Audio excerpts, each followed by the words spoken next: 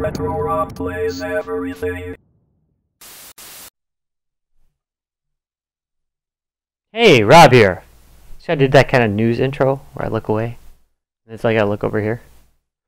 That's professionalism, folks. That is the kind of stuff you can expect from this station. After 1,000, I said, that's it. I'm going to get serious here. You can see what a serious man I am about quality around here. Seriously serious. Yeah. This is a haul video. I'm going to have a little rant first, and it's about Goodwill auctions for doing retro stuff. I'm done. I am done. Unless there's something like really special on there, I'm pretty much done with Goodwill auctions. I've had a run of bad luck that is insane. I ordered a few things, and I had to order like a second one of them from eBay because they were broken, and they weren't described as broken, and it's getting annoying. I mean, like, I don't know. I guess I'm going to do like part of the haul video and then bitch about it. I don't know. But anyway, we'll start with this. This DS did come from Goodwill auction. Now, I got it with a bunch of games, and the games are fine, so that's great. And one of the games is really interesting. That's why I ordered the lot. But they said that they tested this. They powered it on. All right, fine. They powered it on. It does power up, but the controls don't work, and the touchscreen doesn't work. I mean, they work like in one direction, which is a 90s band, I believe. A 90s boy band, One Direction. Totally unrelated. Anyway, yeah, so it's sorry about that. It's a little bright in here. There we go. Yeah, it powers up, but it doesn't actually work or indeed play anything. That was a great special effect though, the way it fuzzed out because it didn't get any light. So yeah, there's number one. Reason why I'm not going to deal with them anymore. But anyway, I did actually get bailed out, which is kind of nice. Good friend Travis from the podcast, he had a spare DS, and he sold me this on the cheap, like I think it was like 25 bucks. But it works perfectly, feels great, and it's actually like new. I mean, it feels and works great. So fine, I've got a DS again. And the reason I wanted a DS, well, why did I want a DS? Because in that lot, I picked up another one of these little DS multi-carts. Here, I'll take a picture of these. Yeah, because I don't think you can see them really well. There we go. I'll take pictures of these and put them up. But I got these little DS multi-carts, and they're pretty darn cool. The one is 260 in one, and the other one's a 67 in one. One of them works, one of them doesn't. The other one I've had, this one actually I've had for a while, and it kind of worked on and off again and quit working. The 67 one does appear to work, except for Super Mario, new Super Mario Brothers doesn't appear to work on it, which is all okay because I happen to own an R4 DS. Doesn't really matter. I just love I collect multi-carts. It's just a thing I do. For those of you who are thinking about buying DS multi-carts, just freaking don't. They're not worth it. Get something like the R4. They're cheap. They're like 15-20 bucks. You put an SD card in it. They're constantly updating these things. These things, they're not constantly updated. Once they quit working because of updates to the DS, they just quit working forever, so they're over with. Also, they're produced very poorly, and they tend to break down of their own accord. So, big recommendation here: don't buy these. They're junk. They're not worth the money. They're not worth any money. But I collect them because I'm weird. Also got I Spy. Not one of the reasons I bought the lot. Mario Kart DS, a reason why I did buy it. I do love Mario Kart. I say a lot of crap about it on the podcast, I realize, but like the fact that it's kind of random. But I do love playing it, and I like playing it with family. So, eyes. So there is Mario Kart. Again, I'll zoom these up in that corner over there so you can get a better look at them. Take some nice pictures. Next one is, ooh, I can't even read it. My goodness. My goodness. I really can't read it. Wait, glasses. To the rescue! Plus 20 intelligence. And minus 10 blindness. It is Chaotic Shadow Warriors. I did a video with my glasses on a while back, and I ended up canceling it because I put the glasses on sideways like this, and it looked like... It was awesome. Awesome video. I know you really appreciate these extras, really. Sorry for being me. Alright, next. SNES pickup, Lion King. Look at that. It is the Lion King. It was $7. I thought that was okay. Lion King is really quite good. The scalpers, you know, the people that just like run from thrift store to thrift store, grabbing stuff, they tend to not collect this one. A lot of them aren't really collectors. They just grab like SNES games that look like they're popular and then run off and sell them on eBay. But they tend to miss that one, so it's kind of nice to see it every once in a while. Another thing I picked up was I picked these up on clearance. I got 2 of these. This is a Dream Gear. Woohoo! I've done Dream Gears before on my famiclone show, and I'll be doing this one as well. The Gamer Portable 220. This is a system that shows up a lot at like Walmarts and things, and I'm kind of surprised to see them there, honestly, because I think they're pretty pirate, but we'll see. I'll take a look at what's on there. Actually, it looks like it's part new games, part old NES games. Apparently they're not really being very careful about that stuff. Alright, so here's another reason why I'm done with Goodwill auctions. And I bought one of these from Goodwill auction, and they failed to disclose that the back cover wasn't on it. So this one I got off of eBay. Not only did I get it for $5 cheaper, but it also works and has a battery cover. Review forthcoming. Not a surprise, right? I'm very excited about this one. More stuff I got. Alright, this is going to have green screen problems. Major ones. Don't worry, I'll take a picture. But Midnight Club 2. Not a huge pickup, but it was only like a couple bucks. So, you know. Some Midnight Club action. Quite nice. I always get Need for Speed Hot Pursuit. I'm on a quest to get every copy of Need for Speed Hot Pursuit there is. No, and I mean literally. I'm not just, you know, I'm not just talking here. I'm gonna just have nothing but Need for Speed lined up all over, which is fine because I kind of like the game.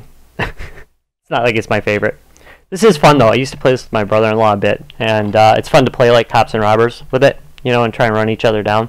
That's pretty great. Good part of the game. We got Medal of Honor Vanguard, which I have not played, so this is like a first for me. Very happy to have picked this up. So I'm kind of excited. I have not played this particular Medal of Honor game. Thought I'd played them all. Star Wars Starfighter, yeah, I'm going to hear some crap about this one, but I love this game. This was one of the first games I really, really liked on the PS2 when I first picked it up, and I got it like the first week it came out. I really enjoy this game. I like kind of brainless shooters, and it's kind of a brainless shooter, so, you know, what are you going to say about that? Nothing bad. Star Wars Battlefront. These games are so good, aren't they? I loved them on the PSP. You know, there's not enough good I can say about these games to this day. They're just fun to play. Even when you're not able to play them online anymore, still, even with the bots, it's just a fun experience.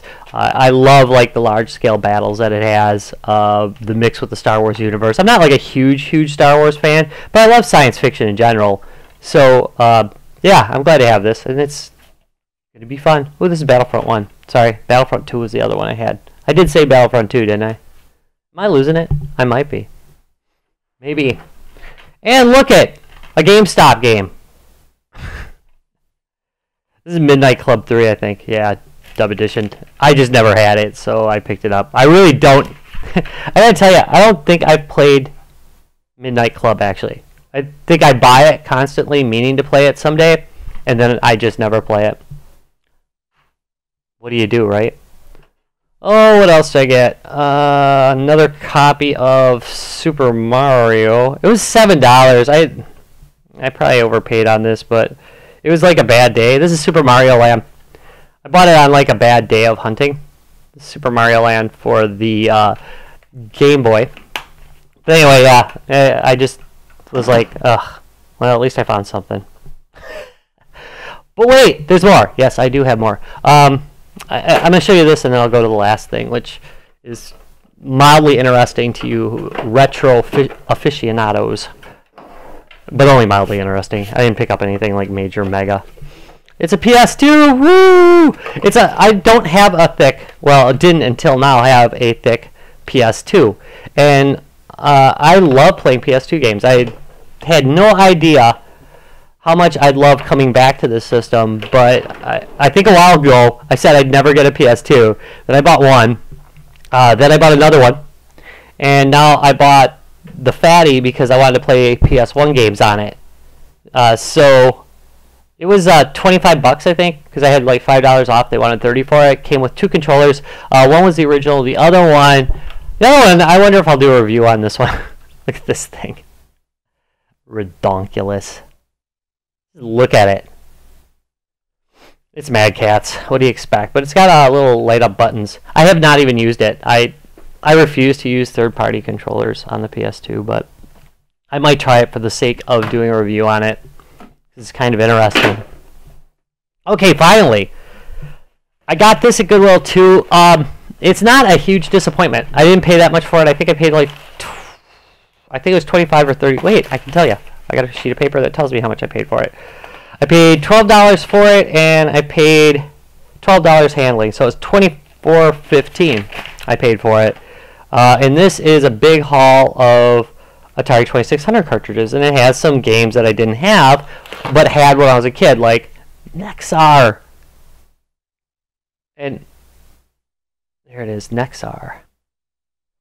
And this is interesting. It's kind of like, what would it be like, Tempest a little bit, where you're on the edge and you're shooting things. It's a pretty fun game, actually. It's by Spectravision, and I bought a few of their games, and their games were different. They weren't necessarily like the best games ever, but they were different and they were interesting, and I think that scores a few points, doesn't it? Magic's Trick Shot, it was okay. Actually, it was well regarded in its day. Obviously, this kind of game is not like a huge collector's item. I'll save the coolest thing for last, I guess.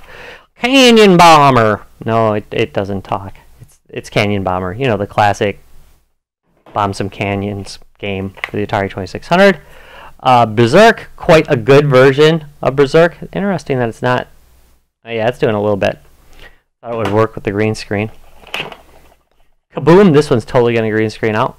Yep. There's Kaboom. Nice.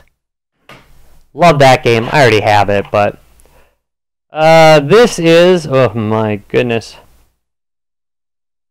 I don't know, 34 telegames. It does not say the game on it. It says something about interplanetary ballistic missiles, but I don't know. It's a Sears version. It's like really nasty looking. Look at that. That is not like a camera effect. It literally looks like that. It's been out in the sun. Maybe they dug these out of the desert. And here's Breakout. Telegames version. Centipede. Unfortunately, no front labels on these. Too bad. Miss Pac-Man. Respectable version of Pac-Man for the Atari 2600. Still, there's so many better, you know? So many better Pac-Mans. The original Pac-Man, possibly one of the worst games ever. I mean, I don't even know how people can say that E.T. is the worst game when there is this. This game is horrendous. Biggest Christmas disappointment ever. At least I enjoyed playing E.T. a little bit. Alright, Defender. I don't have a copy of this. Well, I do now, but I don't have a copy of it. No front label. Not collector quality, but I play my games. Star Voyager. This was Imagic's answer to Star Master. It's actually pretty good. Not quite as good as Activision Star Master though, but nothing is. Space Shuttle. I have probably logged over 100 hours in this game. Can't remember how to fly it at all. Too bad. It's got those labels that go all the way to the front, but this one's shrunk or something. Be curious to see if these work at all. Have not tested them yet. I will when I take them down. Here's Missile Command, which I wonder if that ballistic game is like a Sears version of Missile Command. I don't think they did that with licensed games, did they? Alright, so there's Missile Command. Great game. We got your Space Invaders. One of the first games for the Atari 2600, and also, by the way, one of the best. Great game. Oh yeah, we got tanks. This is Combat. 27 telegames. Mousetrap. I never had this one before, but I have played it on the ColecoVision. It's not bad at all. It's a little maze game. Another one of those Pac-Man quote clones. Another copy of Berserk, because one can never have too much Berserk. I'll have to check and see if a friend needs that. Let me know, folks. Frogger! Respectable version of Frogger. Not bad at all. The Star Pass Supercharger version was better, which I had a Star Pass Supercharger when I was a kid, but Frogger was a game you almost couldn't get. It was always sold out, and I never played it until I was like 30 or something. I mean, just like it was very hard to get retail back in the 80s. Anyway, or early 90s. No, it was late 80s, I think, when the Star Pass Supercharger came out. That was an amazing thing, by the way. If you don't know what a Star Pass Supercharger is, they just call it the Supercharger now, because I think another company bought them too. It was like Arcadia first, and then it was Star Pass. But anyway, the Supercharger basically added RAM to your Commodore 64, to your Atari 2600, so it could actually like do decent graphics, and it actually did. It greatly improved the games, and there was a lot of great games for it, but it failed miserably because it was late in the cycle. Oh, it used tapes. That's the other interesting thing. So it would plug into your cartridge port. I'm gonna have to get one, and we'll do a video on it. But you'd plug it into your cartridge port, and then you would run it through a tape player, and the tape player, you press play, and it would play the tape to it, just like a computer would do at the time, and it would load the game. And then that's how it stored things, so it would have more storage and keep it down in price. But anyway, the games for it were amazing, and it fizzled, unfortunately. But they're real popular now. A lot of people have heard of them now, but they weren't real big in the day. But great thing anyway. What is this? Target Fun. I like Target Fun. I don't think it gets enough kudos for being the great game that it is. I used to play this with my uncle all the time. I mean, just constantly played that game with my uncle, and we loved it, and it's a great two-player game. Anyway, you don't hear about it in any big lists. That's why I say that, of the great games for the Atari 2600. Here is Barnstorming with a big old hole in it. Just kidding about the hole. In effect, Barnstorming's good. My parents bought me it like as a rainy day thing when I was a kid, and I liked it quite a bit. I played it a lot. The graphics were really pretty, and it was an interesting concept that hadn't been tried before. It's pretty fun. It's not one of Activision's best games by any means, but it's quite good. Combat, another great game, which needs no introduction. Tanks, planes, everything.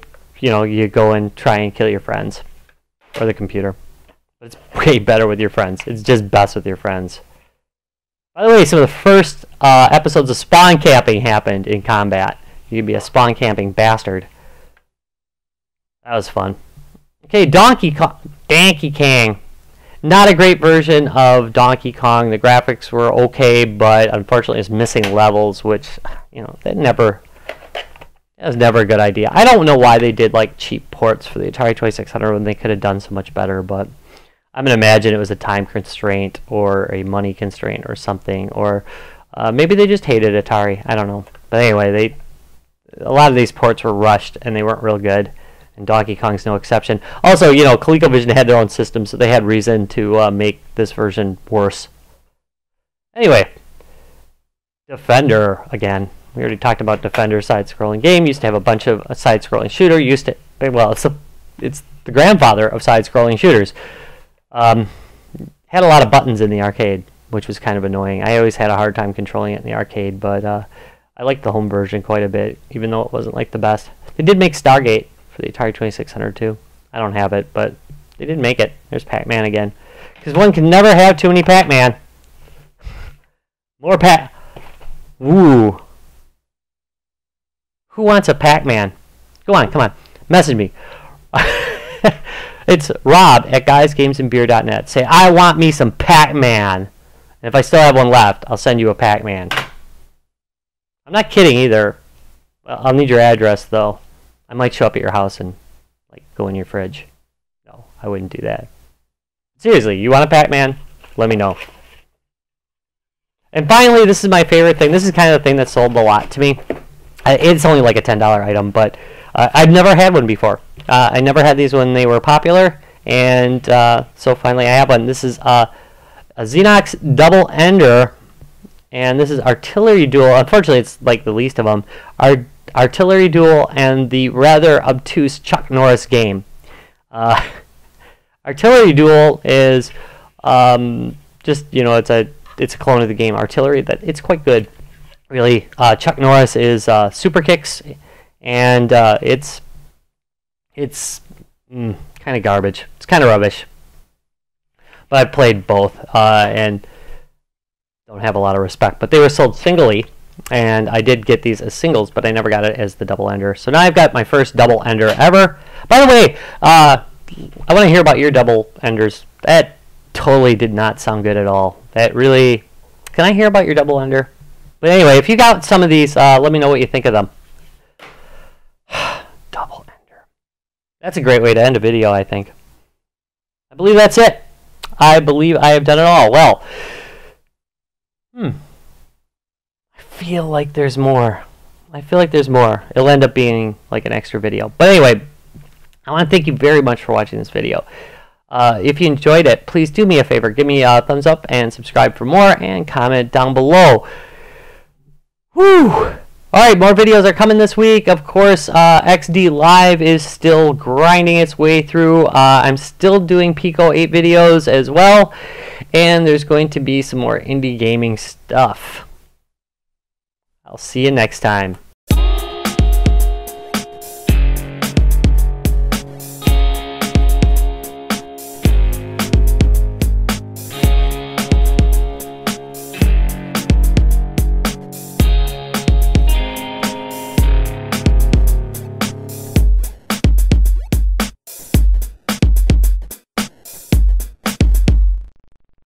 Retro Rob's Gaming Videos.